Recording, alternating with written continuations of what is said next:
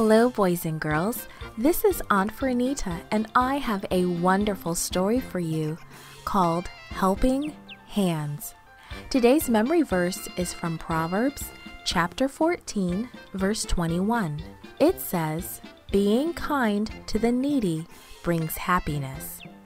The message for today's story is being kind to others makes us happy too. Have you ever done something really nice for someone? How did you make them feel? How did you feel? Dorcas did many kind deeds for others, and God cared for her in an amazing way. Hi everyone, my name is Tabitha. That's my Aramaic name, but some people call me Dorcas. That's my Greek name. You can call me either one. Since I learned about Jesus and became a Christian, I really want to help people like he did. When someone is sick, I go to see them. I usually take some food and maybe a warm blanket too. And if their house needs cleaning, I will clean it for them. I always pray with them and sometimes sing them a happy song about Jesus. Poor people need my help too, the widows especially. I love sewing new clothes for them. I love children too. The ones who are sick or don't have parents to take care of them, those are the ones I especially spend time with. I give them a hug and listen to them talk about their troubles. Sometimes I teach them a song or tell them a story about Jesus.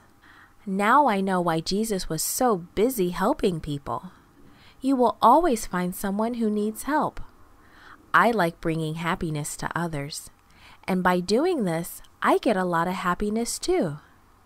Some time ago, I became very, very sick. My friends tell me that I was so sick that I died. Our friend Peter just happened to be in a nearby town. One of my friends asked him to come and he came very quickly. My friends were crying and they told him how I had helped them. It was very nice, but if I had been listening, I probably would have been really embarrassed. My friends tell me that Peter prayed for me. I don't remember that part. I just remember seeing Peter standing beside me. I was so surprised to see him that I sat up. He took me by the hand and led me into the next room where many people were crying.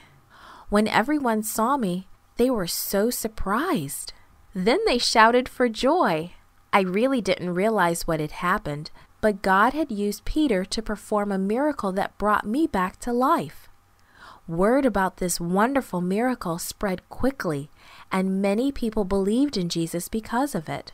I am so happy that God used Peter to bring me back to life. I still have a lot of work to do. I want to continue to bring joy and happiness to others. I'm so thankful that God has given me more time to serve Him. This podcast was brought to you by Gracelink.net and Studio El Piso. For more children's resources, please visit Gracelink.net.